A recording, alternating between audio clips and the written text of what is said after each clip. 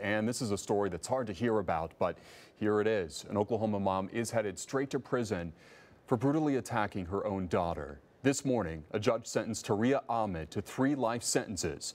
She was charged with assault and battery, along with child neglect and arson. Here's what happened. Ahmed admitted to stabbing her 10-year-old daughter dozens of times using a pickaxe last year.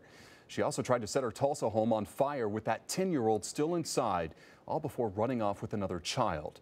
That decision ultimately led to an Amber Alert. The daughter she stabbed has since recovered. Good news there, but Ahmed says that she was upset with how her children were reading and looking at her, and that's why all of this happened.